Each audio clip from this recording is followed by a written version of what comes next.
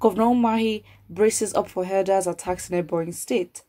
The people of Ebonyi State have come under heavy attacks from herdsmen and militia in recent times, and this is aside the rising communal clashes in the state that the state is grappling with in different parts. The herders' attacks have occurred in quick succession in the last 3 months. The first was a Gedege community in the Çkle local government area of the state on the 29th of March, which claimed no fewer than 25 lives, including a Methodist church clergy. Many houses and other valuable property of Egedege people were burnt by the herdsmen. On the 12th of April, less than 2 weeks of the Egedege attacks, the herdsmen struck again at Otewu and Obodo Ocha villages of Umugodo community and Ohaku local government area of the state, killing about 12 natives. The attack took place at about 2 a.m. on that fateful Monday morning. Houses, motorcycles, cars, and other valuables were razed down, while the people of Ebonyi State were mourning these two bloody herdsmen attacks. The marauding herdsmen launched another attack on Ebonyi Benue border communities, largely occupied by Easy natives, on the 31st of May and killed over 60 persons.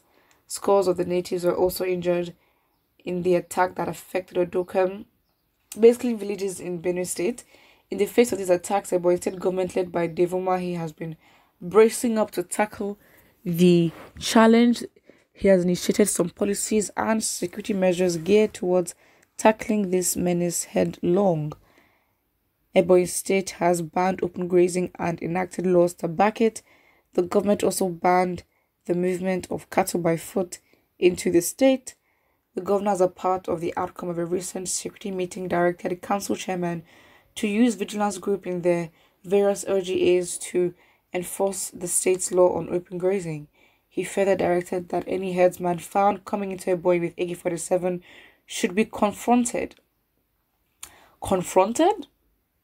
Can you be more specific, as in arrested and prosecuted?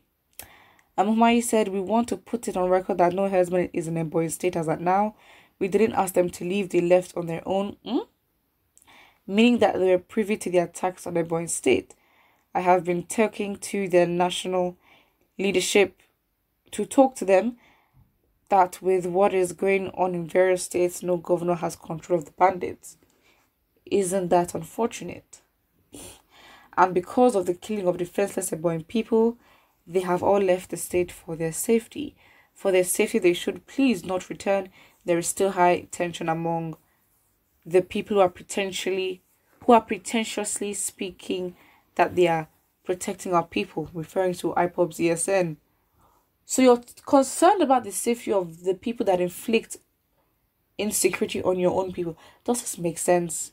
How can you be defending and saying that they should not come back? You're concerned about their security.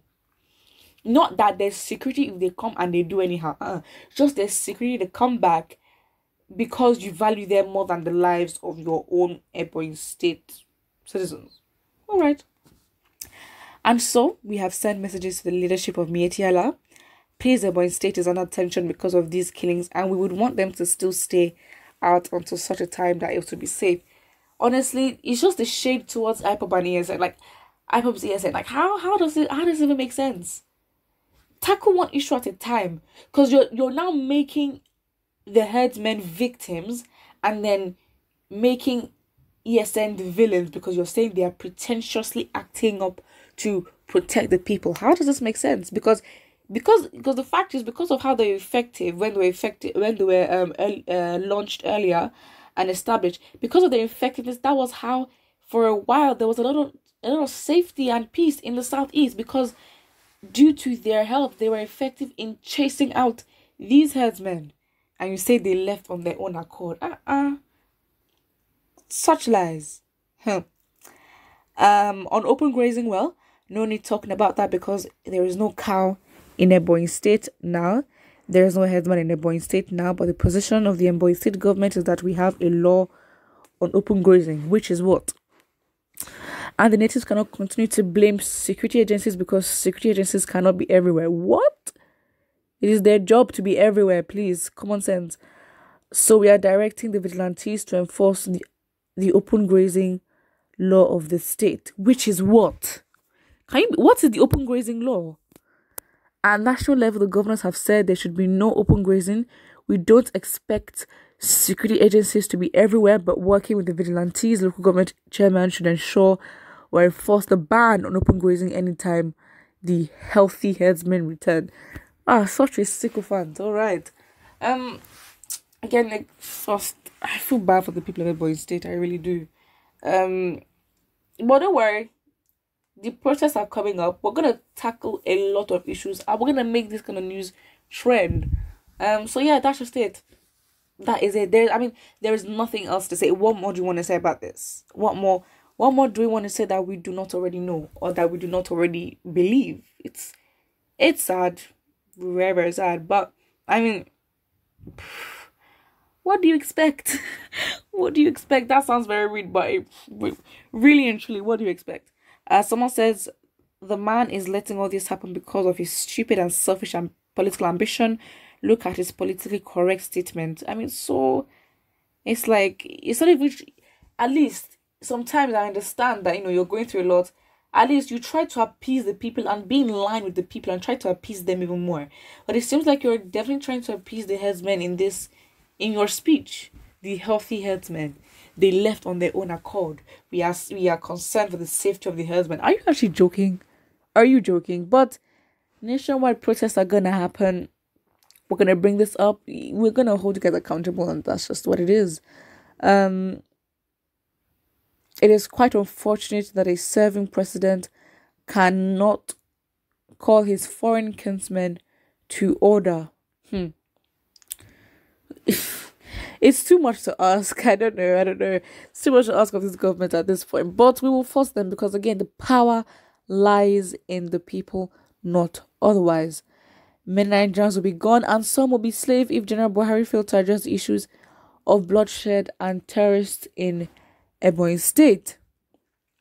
Again, things do have to change. What more do they want? What more needs to happen? What more needs to happen?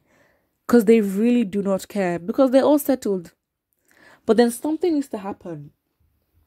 That would put the government in the same position as the people, where the mentality would just change and they would be forced to do things on their own accord, as in, because of how bad situations can get for them, that, for example, let's say they are not allowed to, travel out, or countries have banned Nigerian politicians bringing in money, and that's a lot to ask. But just something needs to happen that, will put the privileged and the elites, the Nigerian elites, or political elites, into the same category as the Nigerian people and suffer what they're suffering. That is when we'll say that we're all going to work together to achieve a common goal. A better Nigeria, basically. Do what you think about this, and don't forget to like and subscribe.